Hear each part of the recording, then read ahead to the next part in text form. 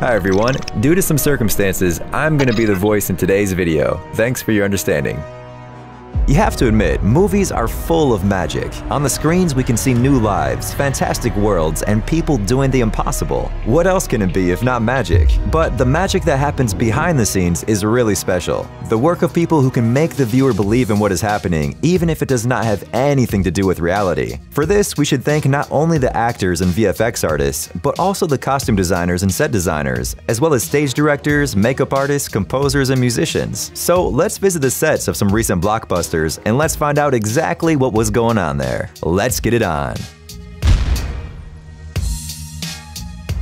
Star Wars Episode 9: The Rise of Skywalker. Star Wars Episode 9: The Rise of Skywalker is the final film of the greatest film saga of the 20th century. What are you doing there, 3PO? Taking one last look, sir. My friends. Everyone has their own opinion about the film, but you must admit that J.J. Abrams has done a tremendous job to end the trilogy. The picture was shot in 65mm film, unlike the previous two 35mm films. Why? To bring back the sensations that arose when watching the original trilogy. Moreover, the director let the actors improvise more. And although the work had to be done in a very short time, everyone tried to do their best. American composer John Williams has created many melodies we all know. Among his works are the famous soundtrack from Jaws, the memorable Hedwig's theme from Harry Potter, and of course, the music from Star Wars, including the Imperial March. Of course, he worked on The Rise of Skywalker too. Just like in the previous films, all music was recorded by an orchestra of 102 people with Los Angeles Master Chorale. By the way, Williams himself admits that he hasn't seen any of the Star Wars films. You what? One of the most amazing details from The Rise of Skywalker is, of course, Carrie Fisher's appearance. The actress died a few months after shooting The Last Jedi, and yet Leia appeared in the next film. J.J. Abrams knew that he had to feature Fisher in The Rise of Skywalker because the film was conceived as the culmination of the whole saga. Of course, there was not even a slight possibility of somebody playing the role of Princess Leia, and creating a digital model seemed like a very bad idea. So, before he started working on the script, Abrams asked Carrie Fisher's brother and her daughter permission to use the image of the actress. They agreed, and as a result, they found a brilliant solution, using the footage of Carrie Fisher that was not used in the final version of The Force Awakens. After examining the footage, it turned out that the team had enough material to bring Leia back to life in The Rise of Skywalker. However, the footage had to be modified to make it look real. They changed everything, the background, the clothes, even her hair, but not the face of the actress. Thus, all emotions remained authentic. By the way, the same technology but in reverse was used for the memories of the past, rejuvenating both Leia and Luke with footage from the old movies. Fast and Furious: Hobbs and Shaw. The Fast and Furious movie series may seem hollow and even ridiculous to some, but even though these films won't be nominated for an Oscar, they are still fun to watch, and the action scenes on the screen are amazing. After 8 movies, which grossed over $5 billion worldwide, the creators of the franchise made the first spin-off, Fast and Furious: Hobbs and Shaw, without Vin Diesel, but with a bunch of other bald guys. And of course, the action scenes throughout the film took our breath away. No wonder, because the director of the film, David Leitch, used to work as a professional stuntman, and he knows exactly how to get the best result. For example, he knows exactly how to drop a person on a car to make it look realistic. Explosions, fights, shootings, military helicopters, and of course, cars rushing at great speed. Something is on fire, someone hits somebody, other people scream.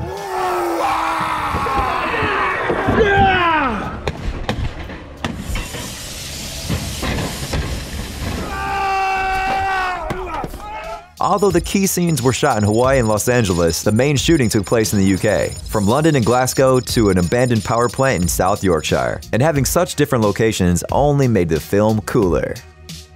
Terminator: Dark Fate. The shooting of the latest film about the fight between mankind and machines started in May 2018 in central Madrid, under the working title Terminator 6: Phoenix. In this film, Spain played the role of Mexico, and the city did a great job. For example, the car chase in the best traditions of Terminator were filmed on a highway near Murcia in southern Spain.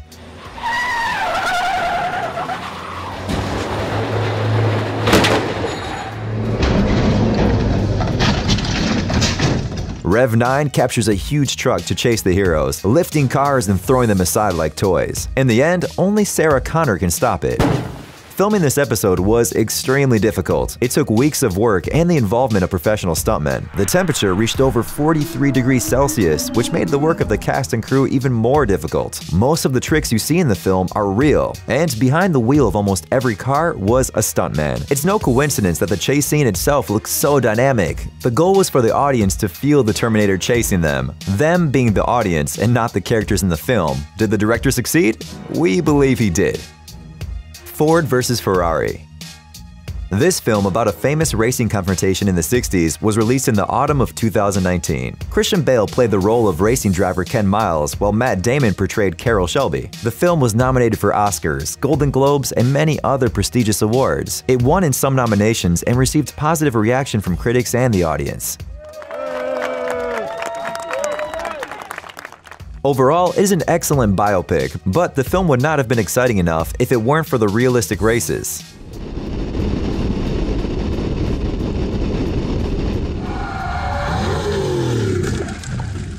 The racing scenes that appear in the film were filmed on Auto Club Speedway, although it was supposed to be the Daytona International Speedway. Many other scenes were filmed on a Honda test track. Also, some scenes featured racetracks in Georgia. And there is an explanation for this. Daytona, which was once a famous racetrack, has long been modernized and looks too different from the way it looked in the 60s. Car coordinator Rick Collins was responsible to find the amazing and realistic cars for the movie. Among the cars in the film, you can see a Daytona Coupe, a Ford GT40 MKI, and a CD SP66 Peugeot. But most sports cars were specially built for the film because the originals are now stored in museums and private collections. No one would lend such valuable cars for a movie, even for millions of dollars and the opportunity to show it to the world. John Wick, Chapter 3, Parabellum. When the first John Wick movie came out, hardly anyone could have predicted how popular this character would become. But thanks to Keanu Reeves, the dynamic action on the screen, and the energy of the film, it turned out to be an unexpected hit. Then a sequel was made, and in May 2019, the audience could enjoy John Wick Chapter 3. The man who created the story about John Wick is Chad Stahelski, director and former stuntman. He claims that 99% of the elaborate tricks in the film are like dance scenes.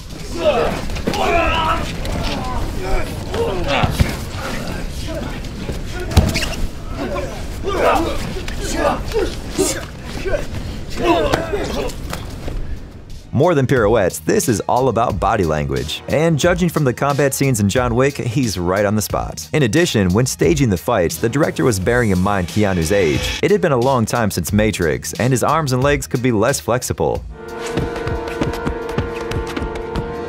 The manner and style of shooting also helped to make the actor look like a scary fighter, even without the help of stuntmen.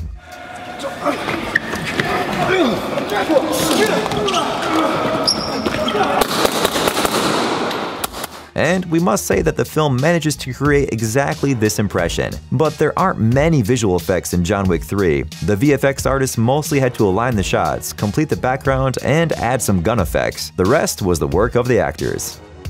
Creed 2.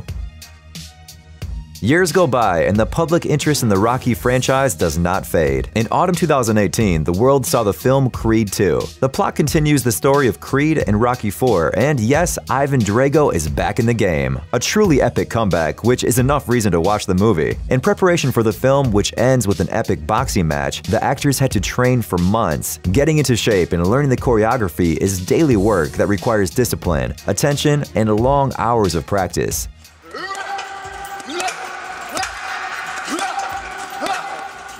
Dig down. Get mad. In addition, in Creed 2, the director decided to focus on realism to offer the audience truly exciting battle scenes. Although this does not mean that the actors hit each other like in real life. They probably heard about Stallone's trauma on the set of Rocky IV. Back then, a particularly strong blow from Dolph Lundgren almost left the movie without its main character. Stallone was in intensive care for 8 days. Therefore, the fights in Creed 2 were staged. But the audience outside of the ring is real. They are probably paid extras, but their reaction made the film even more realistic.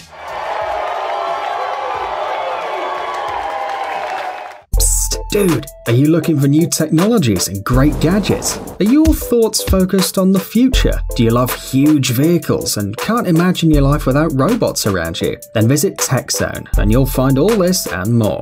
The link is in the description. You interested? Great.